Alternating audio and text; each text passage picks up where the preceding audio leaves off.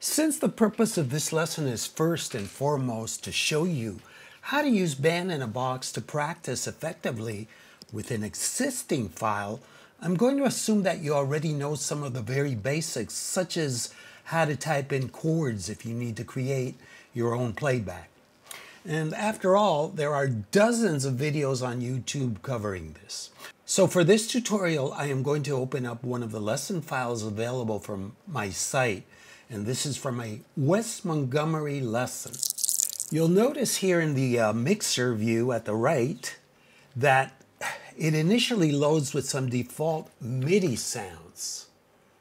We see here 4 different channels or tracks. And this happens when the file hasn't originally been saved to include all the different patches, some of which are not available for every version of Band in a Box. And these MIDI sounds can sound somewhat cheesy. So before we begin, we want to replace them with some real tracks, which are actual samples of real musicians that will back you up. Currently, this is what it sounds like.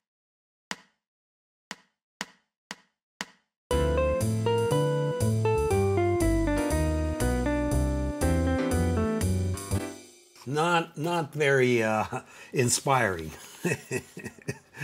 Okay, so the only MIDI channel we want to keep here is the melody channel. Okay, and it is set to MIDI channel 4, and if you ever want to find out where it is, you can go up here to Preferences, Channels, and you will see that the melody channel is on 4. Okay, but it doesn't tell you that over here. So it usually shows up as an instrument other than piano, bass, or drums. And in this case, it is the muted trumpet. And I recommend that you assign a MIDI piano to play this track. So the first thing we have to do is go up to Melody in the top menu and select Melody here, and select Edit Melody Track. Another window shows up, and then what we want to do is move to Soloist Track. Then click OK. Go to the Soloist Track in the mixer and you will notice that it is blank. Click in the blank area and select MIDI Instrument Patch. And in the side window that opens up, you want to go down and select number 1 here, Acoustic Piano. And you will see that it is set. And after this, you want to set its volume, which is right here above it, all the way to its max, which is plus 6.00. And this is because you want the soloist to be louder than the other instruments. Back to the real tracks. Personally, I like to use a piano jazz trio when I practice improvising lines. So we need to reassign the piano, bass, and drum tracks. And this is great if you need to hear the chords. However, once that is set up, in case you decide you want to practice chord melody without the piano getting in the way, all you have to do is mute the piano. Okay, let's begin with the bass, which is the first track up here. And in the mixer, we want to click on the instrument title and hover over to select Real Tracks. And this side window opens up, and we want to click on Select Real Tracks. I like to use Neil Swanson or Ron Carter, but today, let's use Ron Carter on bass. First, we need to scroll down until we find the bass acoustic category. After we find the bass acoustic category, then within that category, we have to look for Jazz Swing Ron AB. Here it is. Jazz Swing Ron AB SW140. And SW140 means that it is a swing style which was recorded at 140 beats per minute. Nonetheless, it will still sound good for practice purposes when played at 120 beats or even less, so don't worry for now. Finally, to use this reel track, we need to click on Generate Track, which is at the bottom here. We will see that the bass is now in the bass track at the top. We are now ready to pick our pianist. So again, we go to the piano track here, click on it, and select Reel Tracks. The side window opens and we click on Select Reel Tracks. And for piano, Kenny Barron is one of my favorites. For this, we need to scroll down until we find the piano acoustic category. Once we're in the piano acoustic category, we need to look for Rhythm Jazz Swing Kenny SW140. And here we have it. So again, we go down here to the bottom and click on Generate Track. We can see here on the second track that the piano is now set. And it is time to pick our drummer. For this, we go to Drums here in the mixer. We click on this, and this time we click on Select Reel Drums. Not reel tracks, but reel drums. A new window opens up. And I like to use Terry Clark, who used to play with Jim Hall, or Danny Gottlieb, who played with Pat Metheny. Let's use Danny today. For this, we need to scroll down to Jazz Swing Danny Sticks. And here we have it. This time we need to double click on the name, and then we press OK.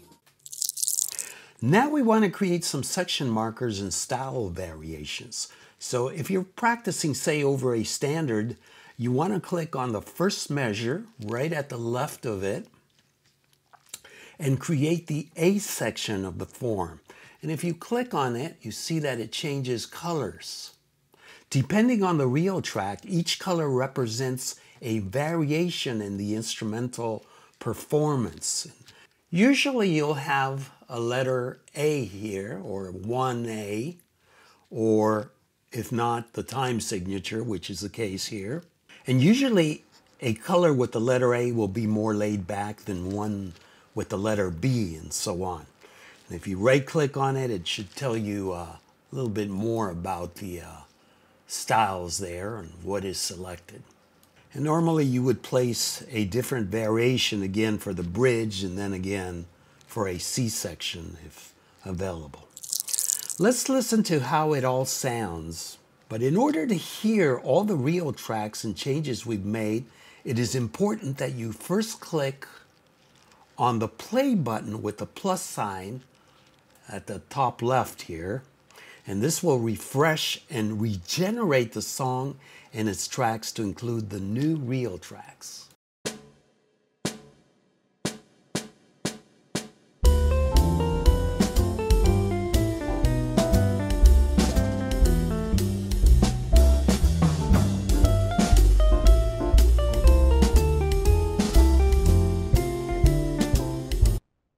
Much better than what we heard at the beginning, which is the MIDI sounds. So next we want to set our tempo, and if you're learning this for the first time, you might want to start out at a much slower tempo. So let's bring down to around 95. When you're satisfied with it, I recommend saving everything so you won't have to go through all of this again. But there is one final check. You want to go to Options up here at the top menu towards the left. You want to select Preferences at the bottom. Click on that. And right here where it says Environment Options, you want to make sure that this top one, OK to save, load, reverb, volume, etc. with songs. That way it will save the adjustment in volume you made to the MIDI track that is now on the soloist track. And then you just simply click OK, and you go here to File And you want to go to Save Special, and it's going to say Save Song with Patches and Harmony. So you click on that, and another window comes up, and you just want to go Save at the bottom. It might show you another window here where you have the original file, and you're going to hit Save. And we're ready to start practicing. If you are practicing some phrases such as those included in this file, you have two options. You can play along with them, or you can mute the soloist track in this case, and just play the lines by reading them from a separate printed source such as the included PDF. And we can see what the printed source would look like here on the side of the screen at the bottom. I actually recommend you do both for starters, that you play along with what you hear complete with the line playing, and you also look at the PDF. Playing along with the actual line on the file will provide great feedback as to whether or not you are playing the phrase correctly, and it will also help you memorize it over time. And later you can consider muting it if you like. So to practice, let's pick something in the middle of this file. Here, for example, every 2 lines is a different phrase. And the PDF download that comes with this tells you what is on all of these measures. So you can read and play along with it. But I'm going to go down to 57B.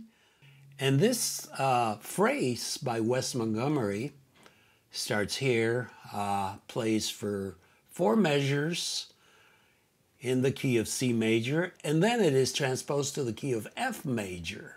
So let's hit play and see how it sounds.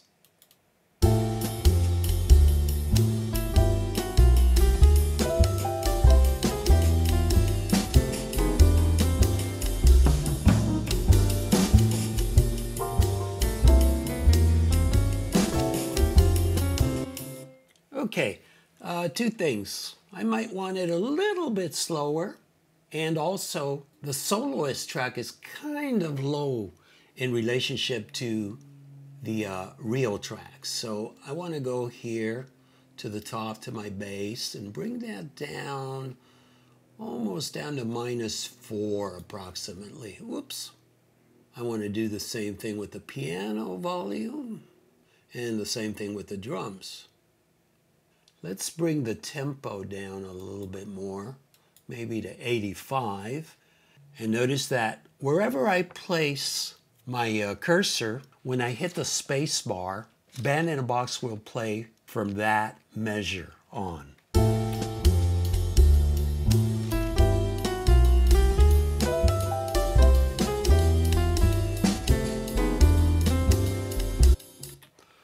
That's much better. So I want to loop measures 57 through 60.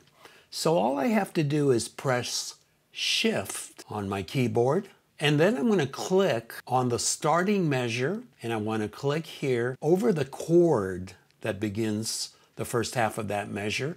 Never do that on the actual measure number. And you'll see that it is selected. Now what we want to do is take our cursor all the way to the end of the region we want to select, and while holding Shift down also, and click on that. So here we have our 4 measures selected. Now to start playing, all we have to do is press F10 on our keyboard.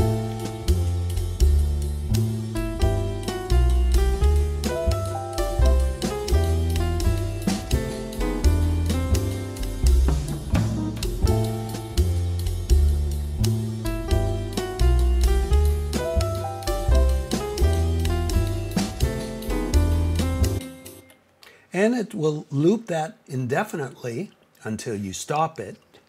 The space bar on your keyboard in Band in a Box will serve to get it to play again and to stop. If you want to deselect what you've selected here, all you have to do is click on any other measure, for example here, and it's been deselected. Now, wherever you place your cursor, for example here, we see this D minor and measure 65. When we press the space bar again, it will start playing from there. Unfortunately, there is no previous countdown when you do this, so what I recommend you do is place your cursor 2 measures before the one that you're targeting or the one that you want to start practicing with. And that way, when it plays, you will feel the tempo for a couple of measures and have time to get situated on your instrument. Okay, one final procedure that will come in handy during your practice session is when we learn new vocabulary, we usually want to get it down in different keys and using different fingerings. This one has each phrase already built in 2 different keys, but let's say we want to practice them in 2 other different keys that are not the ones we have here. All we have to do is go up right here, and this is the key of the song, and let's say everything starts in C here. We want to move everything to start in A. So all we have to do is go up here, transpose, and set key signature.